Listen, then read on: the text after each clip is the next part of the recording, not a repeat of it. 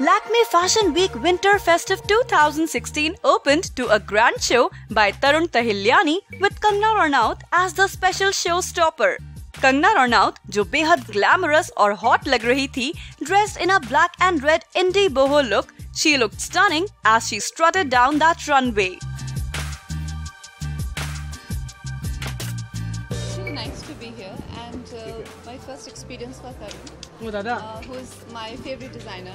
I actually have many friends in the industry, and I'm very lucky that I get to wear so many artists' creations, and Tarun is one of my favorites. I love his work, and I've been meaning to work with him, and today I got to wear his design, and I absolutely love it, and I hope you guys love what I'm wearing. These are all separate. So this is a draped thick satin skirt, which is draped a little differently. I do all these gilets. These are the jackets that fakirs wear and sadhus. I'm always inspired by that. She's got a cashmere rib neck thing for winter, because Indian women are always complaining that Indian clothes, there's nothing to keep you warm. So this year we did cashmere with the draping. The draping always looks like the patta. You layer it. She could wear this with pants. She could wear this with dhoti skirt. She could take this off and wear this and this thing. These are separates and ready to wear.